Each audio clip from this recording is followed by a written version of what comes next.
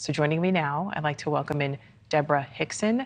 Debra lost her husband, Chris, in the shooting. He was Stoneman Douglas' athletic director and wrestling coach. Debra, thank you so much for speaking with me again. Such a significant day. What does it mean to you to see this building finally come down? It's another step towards healing. I don't really want to say closure because I don't know if we'll ever really get to the closure piece of it, but definitely a step towards healing. And officials, we mentioned at the top, had ordered it remain until the gunman's trial ended in 2022. Do you think it should have come down sooner?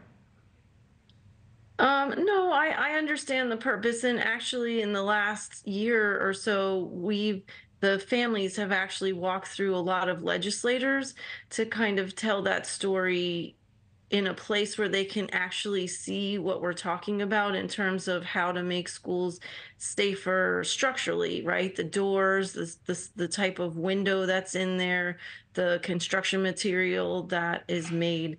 So you can tell somebody something, but when they see it in that context, it means something different.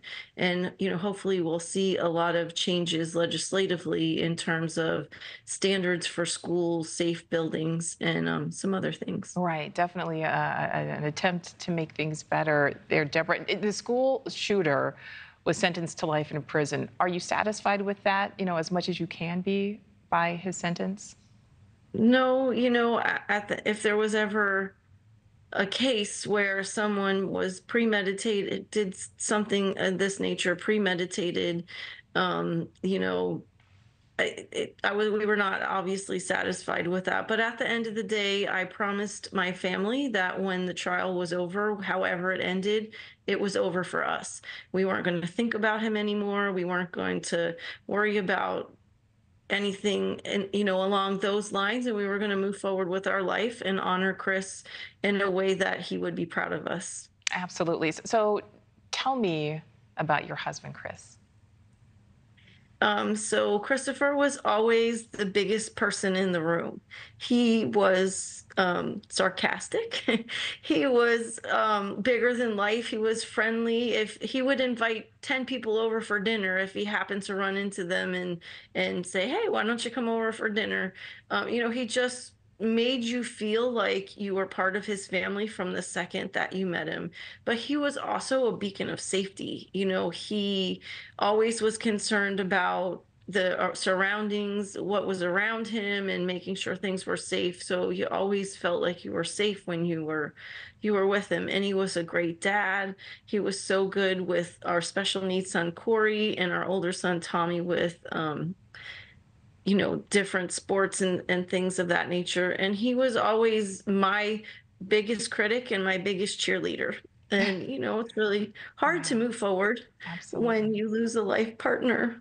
Absolutely. And I know with Father's Day coming up, I would imagine it has to be tough. And everything is just trying to find this new normal.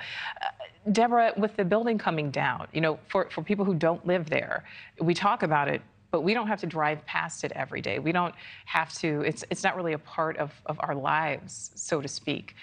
Yeah. Did you have to readjust just everyday things that you would do with your life? Did you, find a new route to the grocery store or something? Well, so I don't live in Parkland, so Hmm. I also didn't have to necessarily experience driving by that building every day.